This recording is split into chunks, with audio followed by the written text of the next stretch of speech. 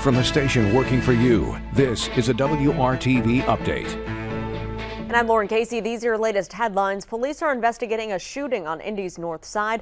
This happened around 2:30 at the corner of 38th Street and Carrollton Avenue. Police say that's where a man was found lying on the sidewalk in front of a home suffering from a gunshot wound. That man was taken to the hospital in critical condition.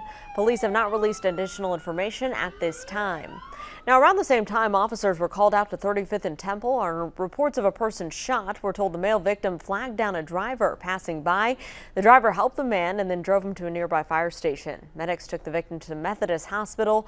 We're told he was shot at least 3 times.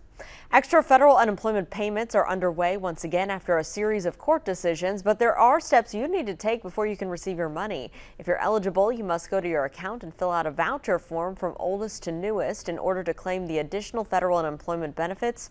Funds will be paid retroactively. The federal unemployment programs are set to expire in September. Let's get a check of our Tuesday forecast right now with meteorologist Alyssa Donovan. Hey Lauren, we are going to see a very nice day today. The only hiccups is there's some patchy fog this morning, and then we do have some hazy skies throughout the day because of wildfire smoke filtering in from the north. Besides that, mostly sunny skies. Temperatures right at average, 86 degrees for the high today. Tomorrow we'll dip down just a little bit with those afternoon highs on our Wednesday, 84, and that's because we're going to see a little bit more cloud coverage throughout our Wednesday and our Thursday. By Thursday afternoon and evening, more moisture builds back into the forecast. We're going to see chances of showers late Thursday and then chances of thunderstorms Friday, Saturday, Sunday, and Monday with highs back into the 90s. Alyssa, thank you. For more stories and weather you need to know, download the WRTV mobile app. Thanks for joining us.